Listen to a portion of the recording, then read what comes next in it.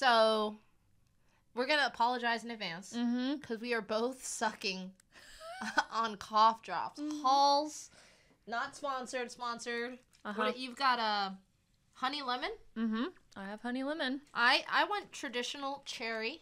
Nice. Very nice. Mainly because Brittany said she didn't like cherry, and I was like, I don't like cherry. Or at least I think I don't like cherry, but now I felt like I should try it. Yeah. How do you feel about it now? It's okay. It's okay? Now I'm like, maybe I should have gone with honey lemon. We're both sick. We are both sick. I know last episode I was sick. And then I got it a day later. A day after. For some reason, we were sitting next to each other, just talking next to each other for an hour. Yeah. And somehow I'm sick the next day. Somehow you're sick the next day. It was honestly... and that's the only way I can think about it, because you were gone for like a whole week. So either it was the world's longest incubation period for us to both get sick. Or I randomly got sick on the plane and just so happened to get sick at the exact same time you got sick. I don't know what it is, but literally everyone that we have been speaking to is like, you both got sick. And we both have the same thing. Yeah, the same type of sickness. It wasn't even like two different types, sinus infection, cold. No, we both have COVID. And we're here giving it to our producer. Zach, we didn't tell you, but hold on. Hold your horses. Get ready. Get ready for it. It's a wild ride. Giddy up. Well, so that's been fun. So so what did you do on your sick days? Did you do anything fun? Did you consume any media? I always consume media. Well, what did you consume? Anything good? No. I mean, like I feel like we're in just such a dead space, like waiting for movies to come out. I know. Waiting for shows, because a lot of shows are on break now. Or just wrapped up, like X-Men, just wrapped up. And we're waiting for stuff. Waiting for stuff to happen. So did you watch any reruns or something? Like comfort shows? I started reading one of the Bridgerton books. Oh, the Penelope one? The Penelope one. Well, that's so when I flew home, the girl next to me on the flight was reading that. Oh, it's really good. I was surprised. I was like, I'm just... Of course, I'm going to buy this for the smut, the love story. But no, it's actually really good. I was surprised at how much more in depth you get to see like each character is feeling. So that's been my sort of sick time spent. What the viewers don't know is that we're actually just researching for that Marvel Bridgerton idea we came up with on a previous podcast. Absolutely. So for me, I at one point last week I came home from work and then took like a 6-hour nap and then woke up, watched 2 episodes random. Actually, my favorite episodes of Arrested Development. It's when such a good show. The girl from Seinfeld is the blind lawyer. The lawyer who's pretending to be blind. Yes. And has a blind guide dog. I remember It's so incredible. I remember that. And then I passed out again. Just immediately. I watched those 2 and then I just passed back out. Well, see, and that's the secret to sick. And that's what I tell people all the time. When I'm sick, just pump me full of medicine. I'm going to sleep the Odin sleep the whole time. Yep. I slept. I watched Captain America 2. Oh, okay. And Legally Blonde as well. It was a real... So amazing. And Superbad. It was a strange... Wow. I really was... It was like a smorgasbord of strange things that I was trying to get healthy with. It's so funny because that collection of movies sounds like you were just like flipping through channels on a TV, but we're in a day and age. I missed that. Yeah. Really, like, honestly... I know there used to be this thing on Netflix where like you could just like randomize and it would just play something. Like that's honestly what you need when you're sick. It really is. Let's just reinvent cable. Yeah. I think everybody wants to go back. Bring it back. I mean, we all want the commercials. I mean, but they have to be as good as they were. Yeah, well, listen, we can make some good commercials. Yeah, just bring it back to like the retro style of commercials. But obviously, we also read comic books. More importantly. Let's dive into Superbad and Bridgerton. That's what this episode is. That's what this episode is. Honestly, I almost suggested we do that, where it's like, this is just an off week, because it's a small week anyway. It's a 5th week, which means that not a lot out. It's kind of like a light week. I was like, we should just do something. Just like next time it's like a 5th week, maybe there's not a lot. We'll just talk about whatever we watched and read, and these guys have to deal with it. Yeah, we're not big enough.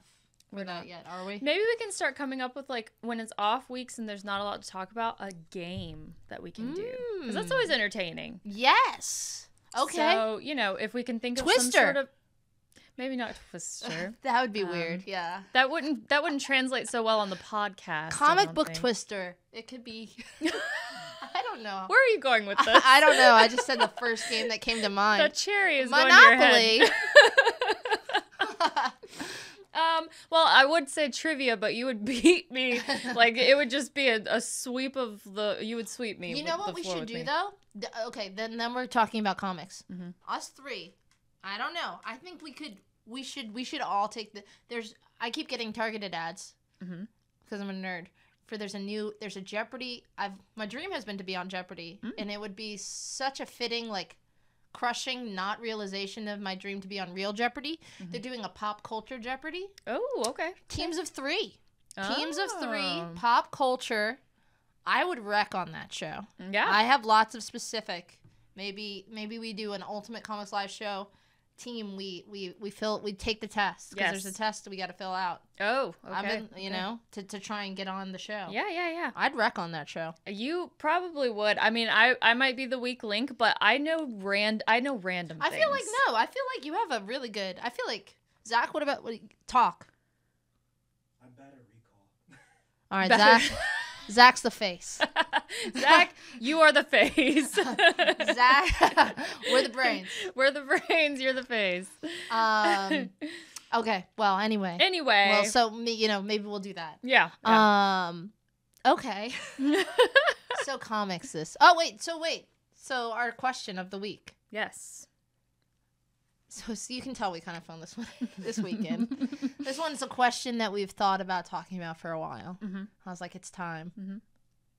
What do you think makes or breaks a good versus bad comic book store? Pretend that question made sense. Like, yes. What makes a good comic shop?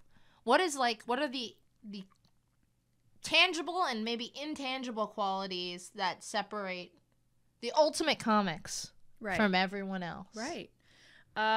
Well, as a person who is addicted to consumerism, like everybody else in 2024, I would say you have quite a few, like, boxes to check off when you're going through, like, what makes a good store.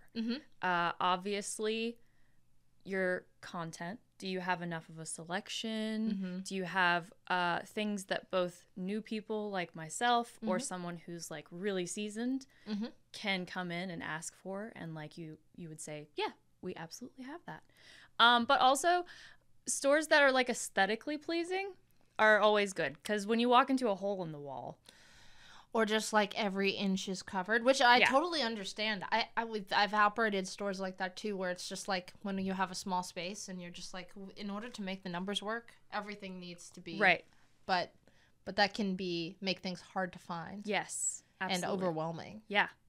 And I mean, don't get me wrong. Most of the time, people will always like say, "Oh, that hole in the wall place has the best whatever food selection, whatever." But when you're in there, you're probably fearing for your life or health. Collapse of like a comics avalanche kind of. Yes. Like a hoarder's closet, of just like stacked comics. You're like, I don't know where to start. I've definitely been in stores like that, just like stacked comics just out, or like no aisles, and just feeling kind of claustrophobic. Yeah. And sometimes it's just like you have to, like I said, you have to make do with what you have. Right. So I totally understand, but it can as someone who definitely can get like anxious in those kinds of spaces. Yes. Like I just feel like, I can't find anything. I just want, like, I automatically, my brain's like, I give up. Yeah. Like, whatever I was trying to find, it's like, it's over. Yeah, me. You don't want to sit there and have to sift. I mean, that's how I always feel walking into, like, Forever 21. Yes. You're like, I'm going to have to search for stuff. I can't do it. Yeah. I can't do it. No. I'm too old. I'm no longer. First off, I've aged out. We're not 21. We're not forever anymore. Not forever.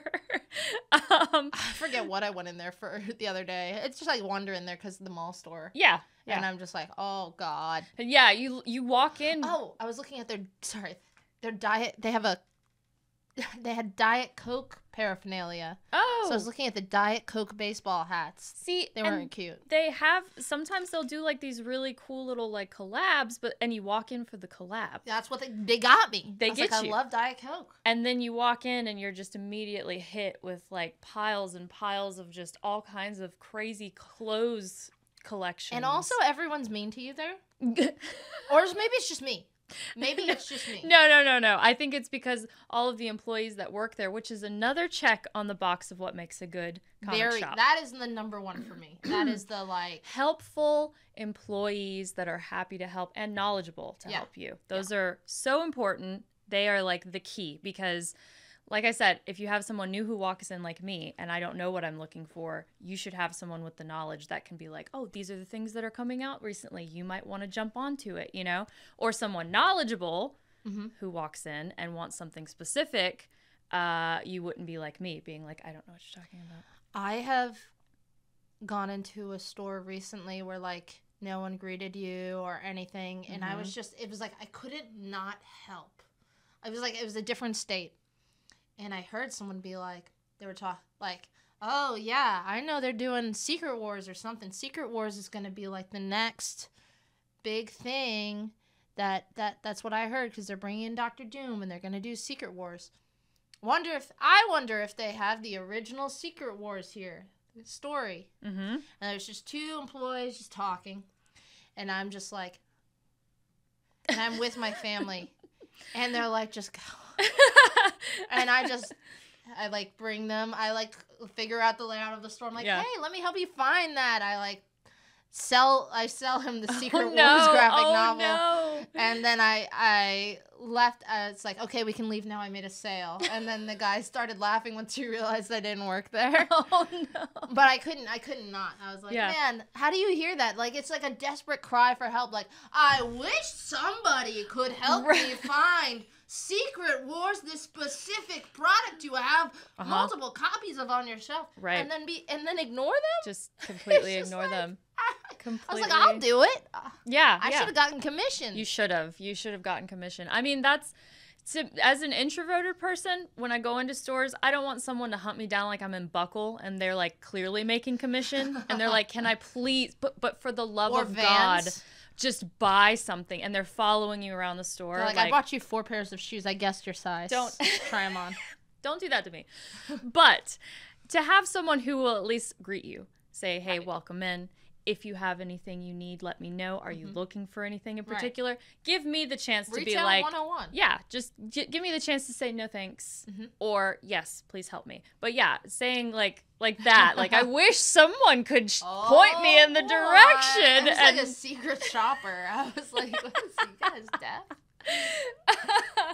But so yeah, good employees, because obviously you don't want to be Forever 21 because you're not alone. I've been in there multiple times. If I ever wanted to try something on, you can't. You just can't. You need to just hold it up to yourself and be like, this looks like it fits. So yeah, good employees. Yep. Good selection. Pleasing to the eye. Those are the 3 that's I feel like there's it's like college, there's 101 and then there's 201. Yeah. And then there's master. You keep leveling up. Yeah, because I was going to say that's just surface level. I feel but those are the 3 almost stock, having the stock, being able to find the stock and someone who can sell you the stock. Those are the 3 most important things. I feel you can get into location and things like that. But I think those you hit it on the head. Those are the 3 things that you just immediately, when you get into a store, those are the things you notice. Do they have what I want? If not, do they have something else cool? Yep. And, do I feel like someone's being mean to me? Right. Do I feel like I can ask for help, or are they going to throw things at me until I run out of the store? Yeah. And then, after that, you move into 102 or 201, whatever, next level is do they do cool things with the community? Yes. That's important for me. For sure. I feel like a good comic shop has to definitely be a community space where, they're partnering with maybe other businesses or other local, we partner with nonprofits, charities in the area, schools in the area, local creators. Yeah. Being a kind of community hub, I feel like is important because you got to give people a reason. Like, I mean, people can buy comics online. You know, Yes. we sell them online. People can just, they don't need to go into a comic book store. We're in whatever year we're in, 2024. You know, so my thing is like, you have to give people a real reason. You have to give people a real reason to want to come to your store. Absolutely. Because there's just, one, there's so little time anymore. Everyone works all the time. Yep. So it's like we only have so many hours in the day. So you are fighting for that 1 hour they have where they need to drive. They're got to drive to your store and come in. So that you better be motivating them to get there. Yes. So like if you don't have the basics, why would they drive? Why would they not just buy it online? You know, Right. maybe get it cheaper, you know, or whatever. And also, you know, they only like, yeah. Why are they giving you that hour? Yeah. So we only have so many. That's true. Just, that is so true. And I think that also just goes hand in hand with, particularly for comic shops like Ultimate, where you guys have subscription boxes, what's going to keep people coming back for the books that they want to, you know, hold in a box on the side. And I do think that the community aspect that you're talking about will keep them coming back. They're like, oh, this is my comic shop. These are the employees that I have gotten to know and I talk about comics with. You build a relationship with the customer. Yeah. You know? It's like how I have like my coffee shop where I know my baristas and like they know me and they know my order, and I like going in there and I can shoot the shit and I can say, did you see Furiosa? Yeah. And I can say I didn't because I've been sick, you know. Right. But yeah, for sure. That, and you know, as you move up, like, you know, we just had Sanford Green out at the store. What an incredible human being he was. If you missed it, you missed out. Yeah. That's why you have to pay attention to what goes on in your local comic shop, because he was super cool dude.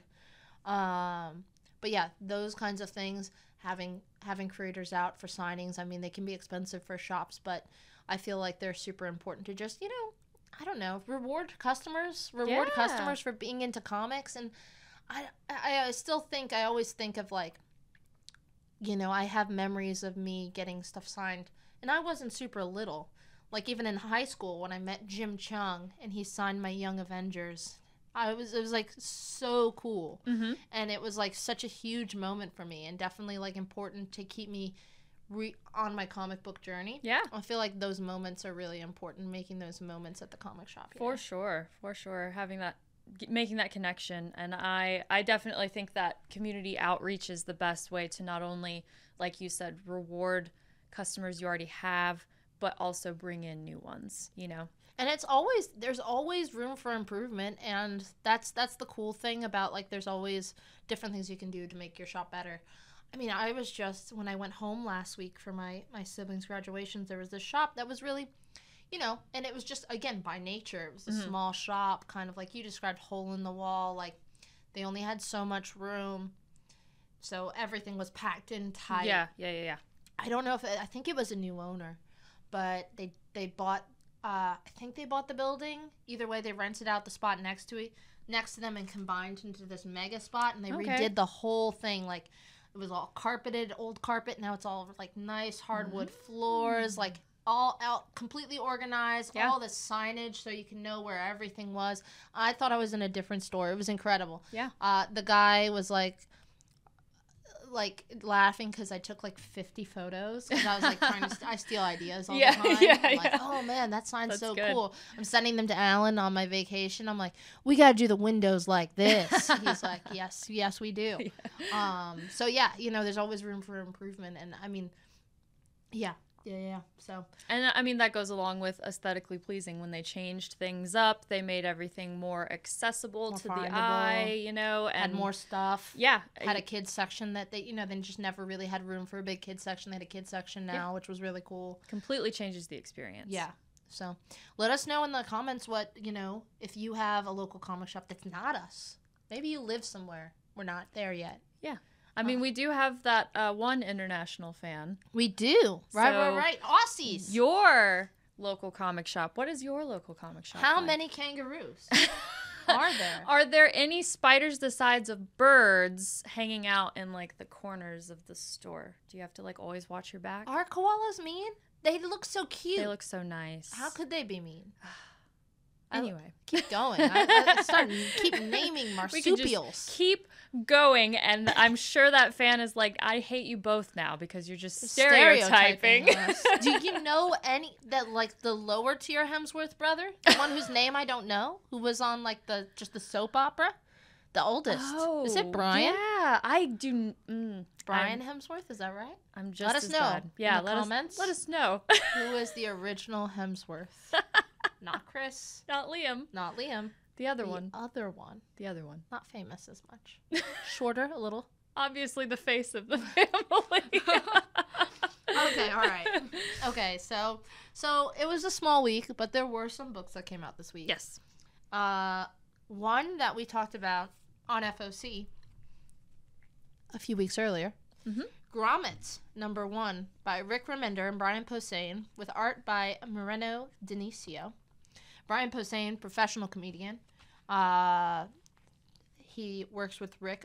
He's worked with Rick before. Rick Remender, creator of things like Low, Deadly Class. Others, sorry, etc. 7 to Eternity.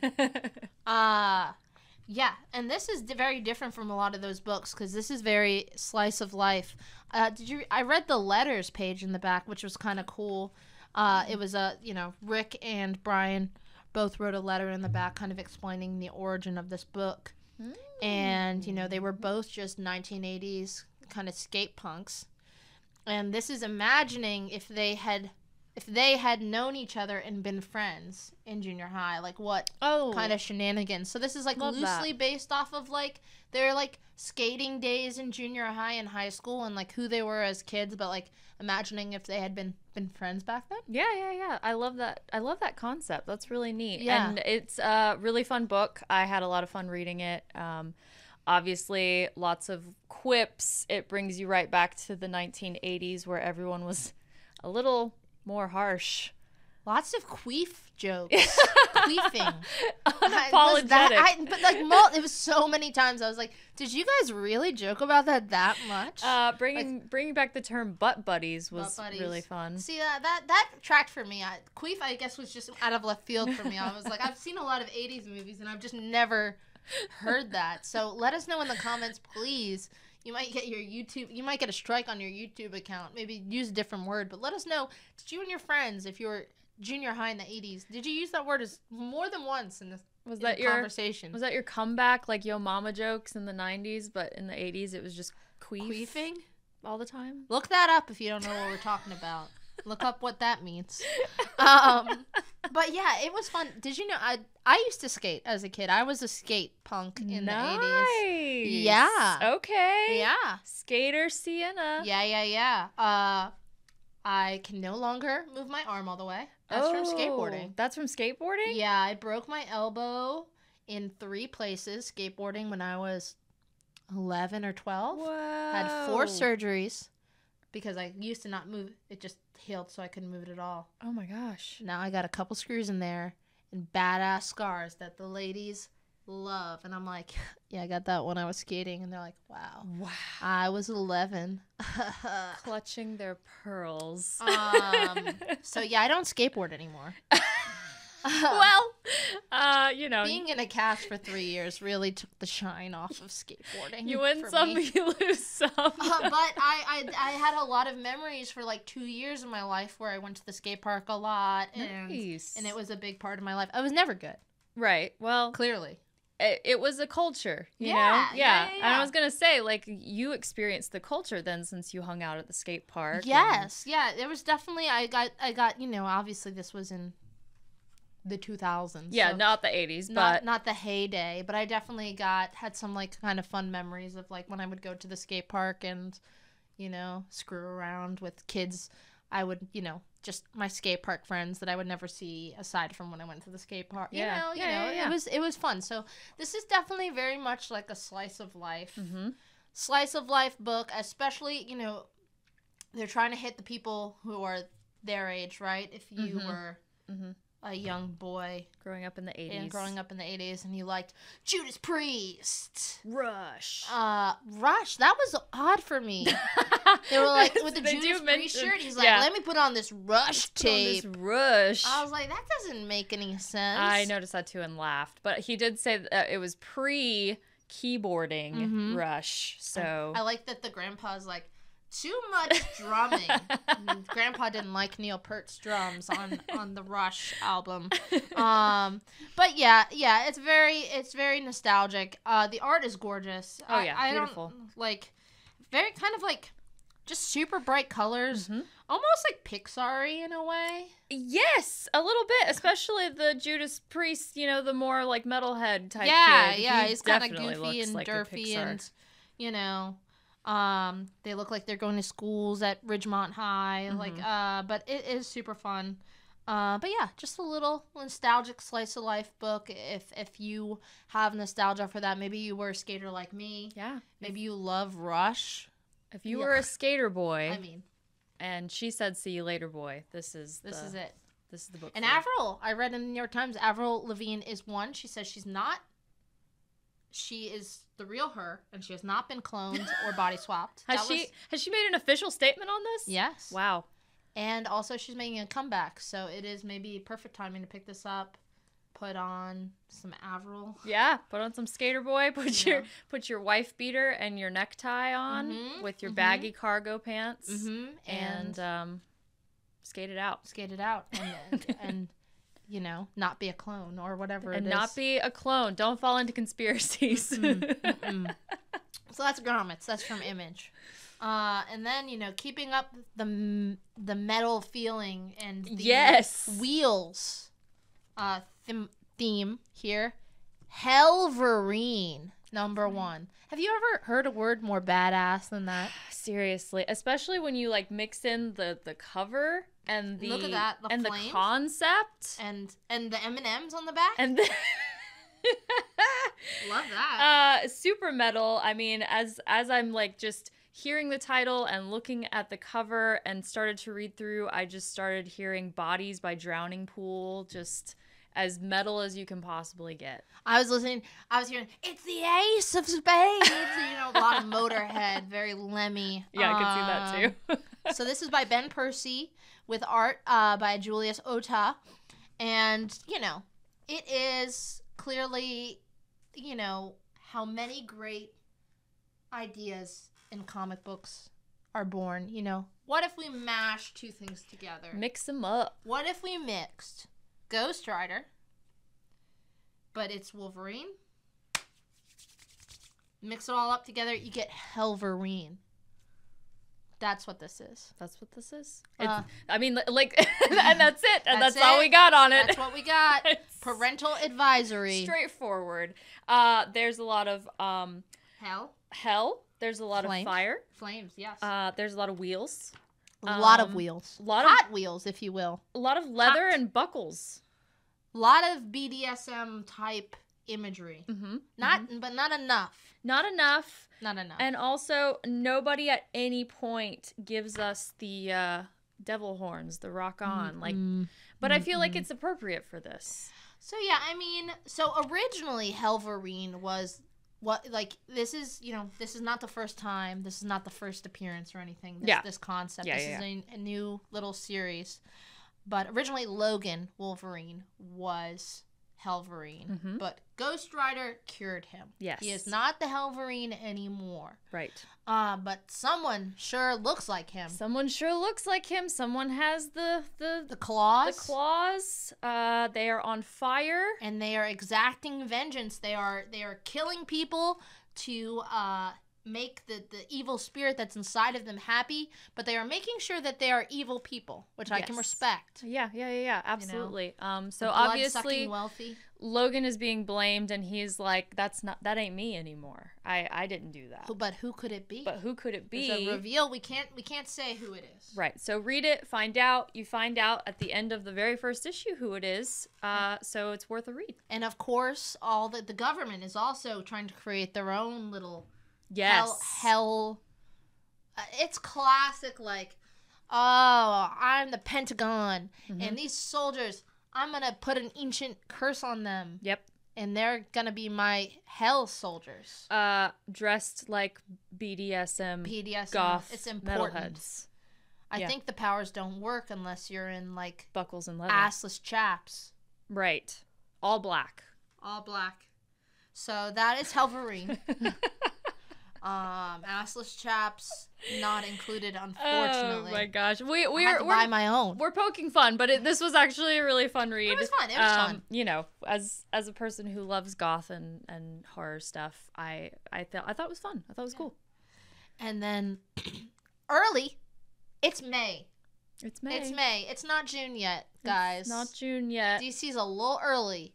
Blowing their what? Wait, blowing what their what? They're gonna blow. I don't know. DC Pride 2024. The Pride anthology came early this year. It's not a problem I have. Oh my gosh. Okay.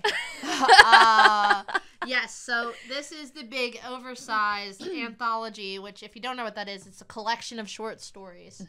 And it is written and drawn by queer creators that work for DC, which is cool. Very cool. And it is highlighting queer characters in the DC pantheon. A nice overall collection of representation for the very important Pride Month coming up next month. But we were a little, so I will say, we both kind of said the same thing after we read this. Yeah. Now I'm gonna admit something to you guys.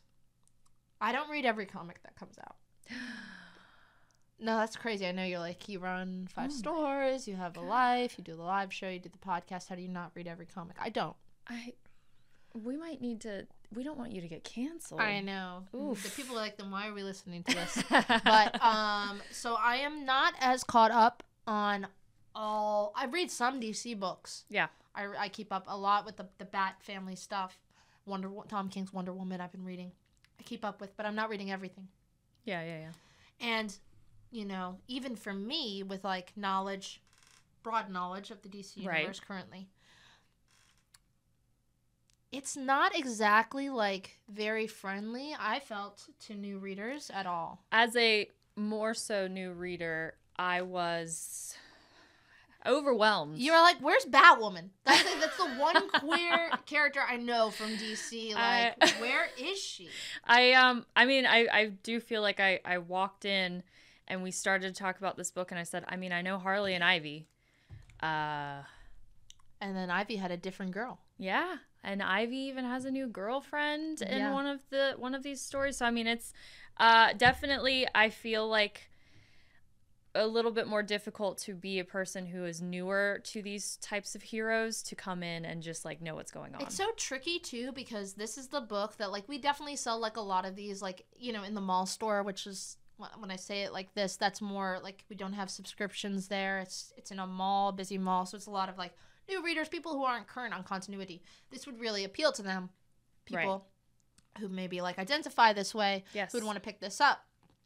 And I think they would feel very lost. I mean, on the one hand, maybe that would get them into like researching these characters. True. Very true. And part of it is like that just, you know, there are some queer mainstream characters, like we said, Harley and Ivy and Batwoman. But just by the nature of these characters, they tend to be side characters. Yes. So it's harder, you know, if you're only showcasing queer characters, then you're going to have a lot of these kind of side ancillary characters in these stories. I completely agree. I think that when you have a book like this that is so, you know, based in representation and you're kind of appealing to newer readers, like you said, in a mall store, they see this, they're like, oh, Pride, awesome, I want to check this out. You do kind of want to make sure, in my opinion, that you want to include characters that are easy to follow, easy to recognize. You can still include those side characters that are a little more obscure. The fan favorites, but also like it was like bringing up like relationship drama that, you know, happened outside of this book, and I'm just like, man, this is you know, I don't know, it's difficult, but at the same time, and then this is also something I don't need in my life anymore. But I was trying to think back to like 13-year-old me, right, who might have thought been just super excited that this existed, and I could see myself being like, maybe this person has a cool costume and like nerding out and going online and like figuring out who they are. Absolutely. But that's what a lot of these stories would require of me. I would need to go Google them. Yes. So it is interesting. So like if you are well versed and well steeped in DC, like the current DC continuity already, then I think you'll really like this. Yeah, it'll be fun. Or lots even if you just like stories. some of these, like if you really were a fan of like when John Kent was Superman, there's a John Kent Superman story, or you want more of Aqualad because the Aquaman book hasn't been coming out recently. Then this is great for that. But it was just interesting, and also by nature they're all again very slice of life. They're all like stories that directly tie into their identity, which is like, man, it would have been cool to just see one that was just maybe an all queer creative team focusing on a queer character, and they were just like doing just wrecking shit, Right, like doing the actual. I agree with you completely. I feel like at least one of these short stories could have just been superheroes doing superhero stuff. But I do think the highlight for this, which is always I feel like the highlight in these Pride specials, like there was one that was really touching either last year or the year before, that was from that was written by the voice actor of Batman, the animated series, Kevin Conroy. And that was like so touching, and it was about his like experience becoming Batman and his identity and stuff. We both really liked the backstory in this. This is by Phil Jimenez, who longtime writer and artist for DC Comics, did some incredible work on Wonder Woman. Spaces. And it was about his kind of connection to Wonder Woman. Yep. And Paradise Island and Themyscira, and that idea of like it being kind of like this place he wanted to go as a kid when he felt different, and like the idea of like a queer utopia, it was very moving, I thought. I agree. It was completely inspirational, and like I was telling you before, I really liked that it was the journey of an actual artist writer in the comic industry who is sort of expressing his feelings on identity, coming into himself, as accepting himself and the things that he liked through Wonder Woman. I thought that was great. And honestly, I feel like it's such a great capstone to the book because it really sells you on people like, why does this book exist? And I was like, maybe it's not something I need now, but when I was 13 I would have really dug. I feel like that story at the end really like drives home like how important these stories can be to people like that, like how important even Wonder Woman not being like, watching the show as a kid, it wasn't like out there queer, right? But like for him it meant something. It did. And continues to mean something to him this day. These characters now could mean that, right, to new younger audiences. True. Very, very true. So I liked that. I thought it was a really good like capstone to the book. Even though there were things where I was like, maybe I would have had a couple more mainstream. Maybe I would have led with like the first story. I would have put someone like super recognized, Right. Like, right. Yeah. But still, like I said, if you're into DC continuity, pick it up, check it out. I'm gonna drink some water real quick. All right. I think love it. Lastly, for the books that we've read, Rook Exodus. Exodus. This is our last week look back. Rook Exodus #2 came out last week. Again, part of that Ghost Machine imprint. It is written by the famous Jeff Johns with art by Jason Fabok. Yes. And so this is the second issue. Issue #2, I was so excited. Right. That was your favorite of the three last when we read all three, right? Yes. Well, I loved Redcoat when we did the Ghost Machine. Right. Redcoat's great. But Rook Exodus was definitely like top tier as well. It was in your top three. Was so excited. Sorry. For Direwolf, the female character that they're introducing into the storyline. Yes, the female warden who controls wolves with her helmet. Even when we first read the first issue, I saw her helmet. I was like, oh my gosh, that looks so dope. I hear that one of the creators, I heard along the grapevine, has like 3D print files of the helmets of these characters. Oh, snap. Please release them for cosplayers like me. I want to cosplay Direwolf. Would you so do bad. Direwolf? I would kill to do Direwolf. That would be so freaking cool. I mean, Jeff, come sign at the store. come sign at the store. You'll do a direwolf for that, I would right? love to do Direwolf. I feel like as long as I can get that like 3D print awesome file of that helmet, I will. I mean, everything else is like tactical wear. So Tactical. tactical. No, I would kill to do that. That was so fun. Even when we were reading the first issue, I was like taking pictures and like looking online and being like, I gotta cosplay this character. So yes, Direwolf is finally introduced. Her alpha pack, like the alpha of the pack wolf, is named Freya, which is the name of my cat. So you need to cosplay this character. I felt like such a connection. I was super excited. But we finally get to meet her. She is looking for Rook. Yes, Rook, obviously. So we kind of introed this in the last one there. They went onto this planet because they ruined Earth. Yep. And, you know, these guys, wardens, they were kind of like early colonizers. They have these helmets that can, you know, where they can telepathically control these animals, but they're on the fritz. Yep.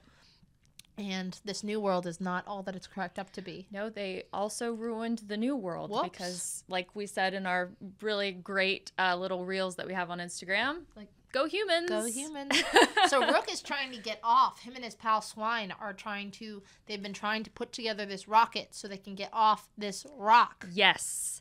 Rook and Swine building the rocket, trying really hard to escape. And Ursa. Yeah. We get a new villain. I get a lot of maybe it's just because I'm excited to hopefully see Furiosa this weekend. Like very like Mad Max. Yep. Like he felt very like a Mad Max villain. 100% was going to say the exact same thing. It was giving Mad Max vibes. He's got the helmet and like he's this huge like muscular dude that's shirtless. And he can control bears. Giant bears. Not just bears are already giant, but these are huge bears. Like, listen. You haven't seen bears like this. No matter what website you've been on. Right. All right? These are some you've... Yes. Listen. Happy June. Good. I was going to say, great connection to Pride Month we're having here. He's got an army of giant bears. He came after Swine. Yep, and now he's after Rook and Direwolf. Yes. And he wants their helmets. He wants their helmets. He wants to collect all of the animal helmets, the warden helmets. Because he wasn't originally trained. He stole his bear helmet. So who is this person? What are his motives?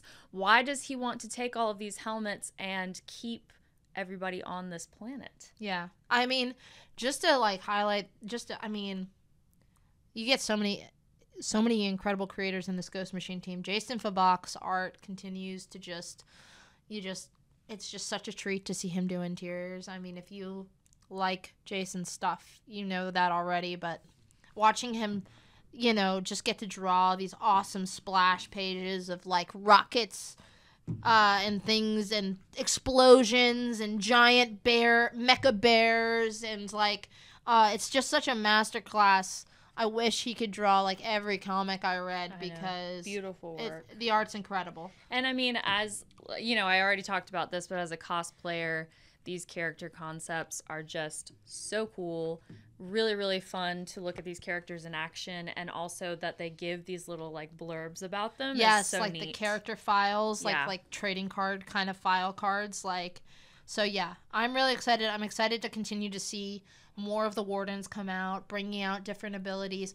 What I really liked too, because instantly I was like, how do I break these helmets in the first episode we did? Mm-hmm. But I really liked us starting to see the kind of drawback and like Rook talking about like you get some of the abilities, but when you have this telepathic link to these animals, you get some of like the negative impact of like, you know, like crows being selfish. Yep. And like only thinking about themselves and surviving. Yep.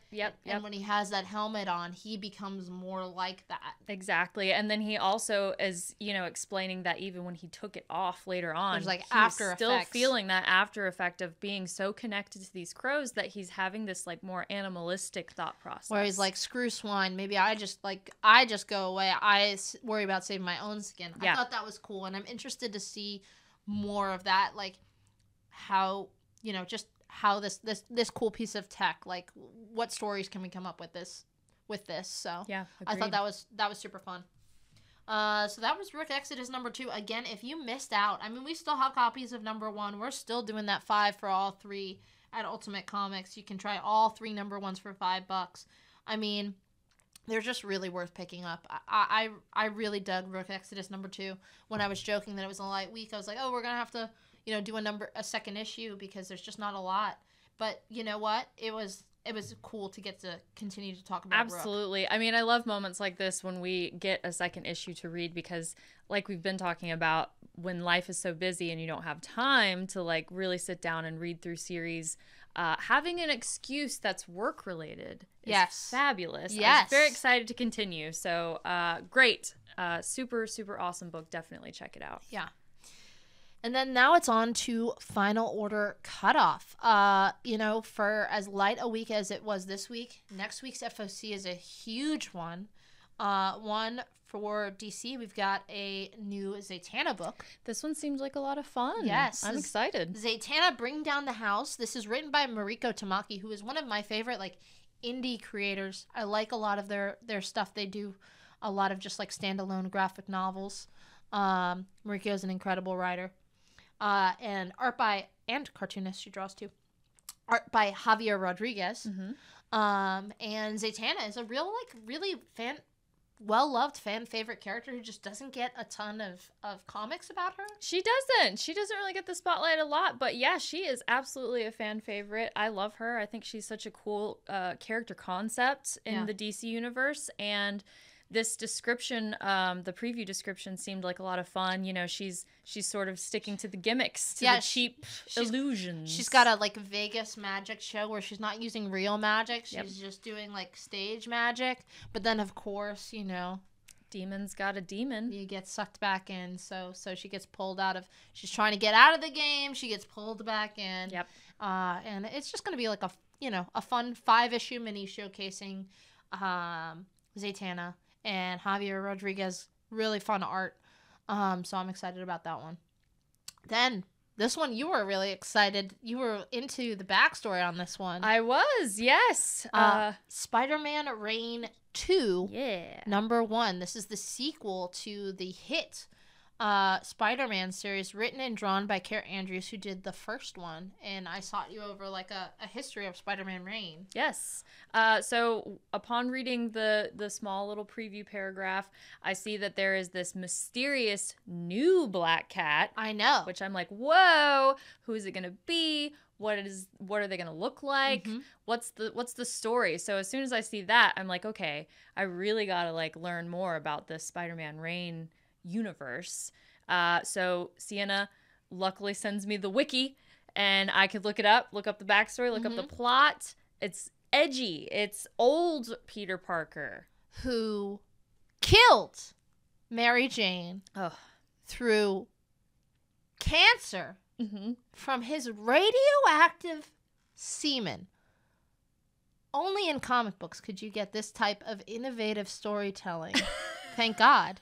Thank God. That is the joke. This panel of that being described to people is a lot of when I think Spider-Man Reign, as good of a story as it is. Right. That is immediately I'm like, the radioactive sperm one.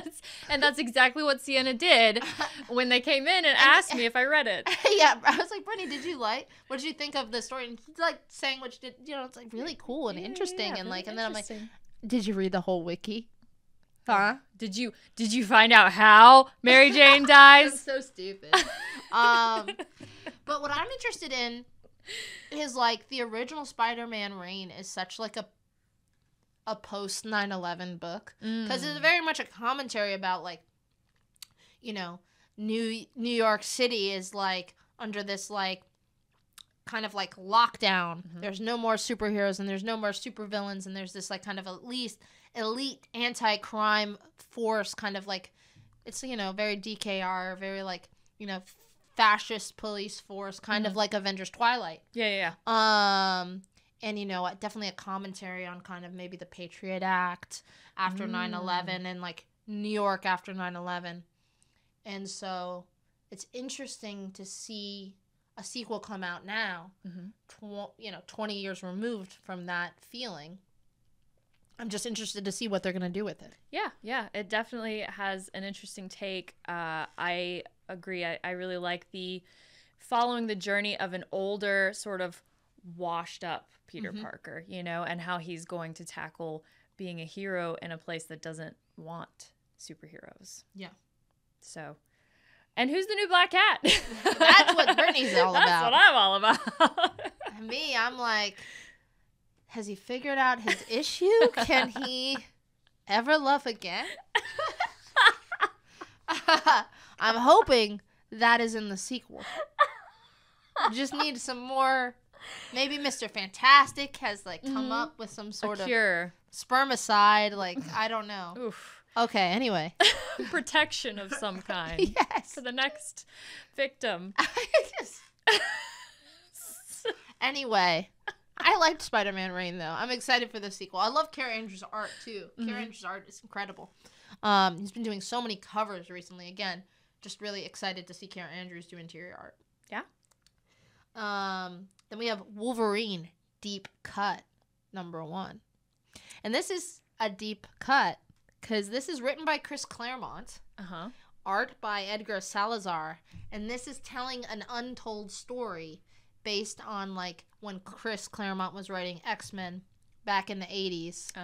Like in the I think in the 240s issue era of X-Men, like Wolverine mentions that he like goes on this trip to Australia, and like we don't see the trip. Going to the Outback. This is the Outback trip. Yeah.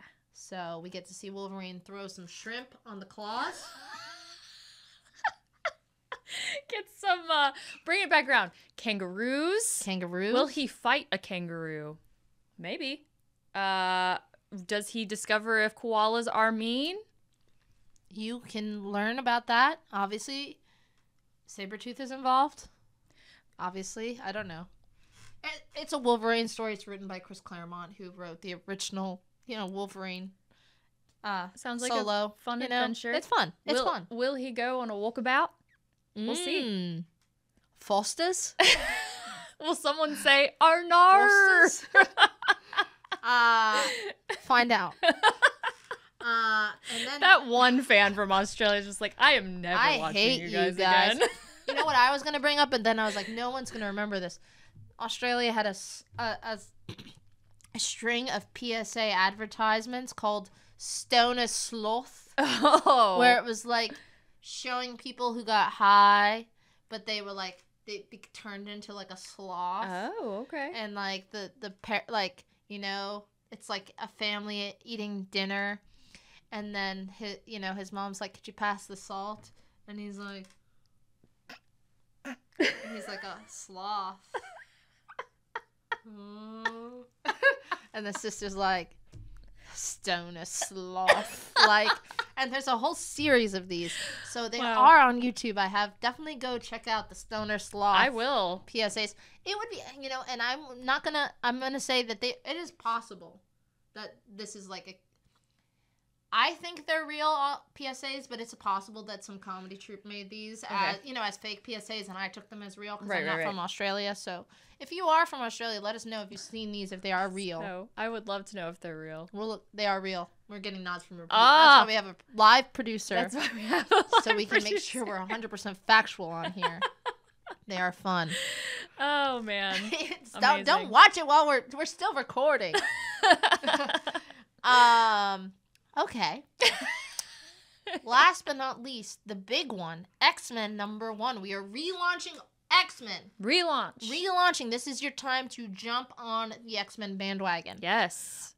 It is written by Jed MacKay with art by Ryan Stegman. Jed MacKay writing Blood Hunt, Aha. Writing Moon Knight, writing Avengers. Basically, he's the unofficial head writer at Marvel. Yeah. And he used to be a junior high school teacher. Which is cool. Follow your dreams. Follow your dreams. Never give up. It is not too late. It is not too late. If you teach kids, annoying children, I assume they're in junior high. I was annoying in junior high. You can write the X-Men. Ryan Stegman, again, someone we haven't seen do interior art for like a long-running, like an ongoing book for Marvel in a while. After his, like, he did that long Venom run with Donny Cates and then kind of stepped away to do his own thing. Really excited to see him back, and especially doing the X-Men.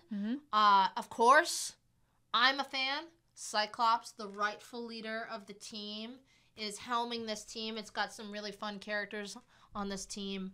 Magic on the team, Liana. Psylocke. It's a good mix of, like, newer characters and older characters. And, you know, we're Krakoa, the Krakoan age is over. They're off their little island, and of course, they have to deal with the fact that humans don't like mutants. Again. It kind of reminds me a little bit like it's going back to the Bendis take, where like Cyclops is kind of like a takes no shit leader of the X-Men, where he's like, listen, mutants, we're looking out for us, and we're gonna be cool, and I'm kind of radical, kind of revolutionary. Radical? Hop on this bandwagon. Like, it's like... Radical or radical? Chase shirt radical. Okay. So, I'm excited about that.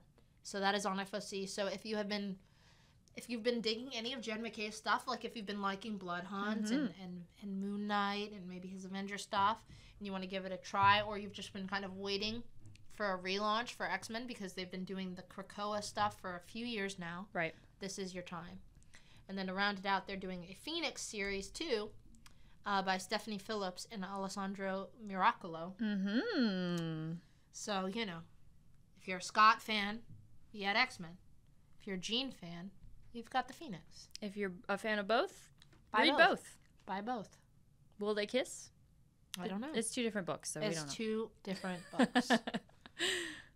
So hopefully next week we won't be sick anymore. Yes. God, I hope so, right? Fingers crossed. Yeah.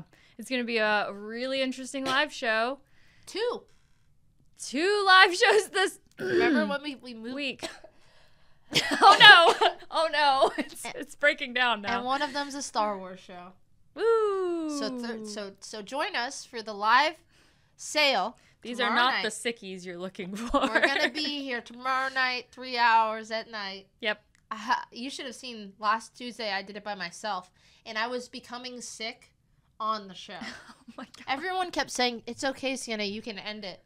And I'm like, I know I'm going to be too sick to come in tomorrow. I'm just going to finish it. Yeah, and I'm like dying on air. Oh, no. It was like, you can look through the comments and they're like begging me, like, Sienna, just turn it off. Just stop. It's painful to watch. God. I felt so bad. I woke up without a voice last week, and I send Sienna a text confirming. I was like, I can't talk for 3 hours. I can't even talk right now. And I was like, I got it. And I was good up until like a half hour before. I was like, this is going to be really bad. Yeah, right before the show starts, I get a text from Sienna, and they're like, I am not feeling well either. And I was like, uh-oh.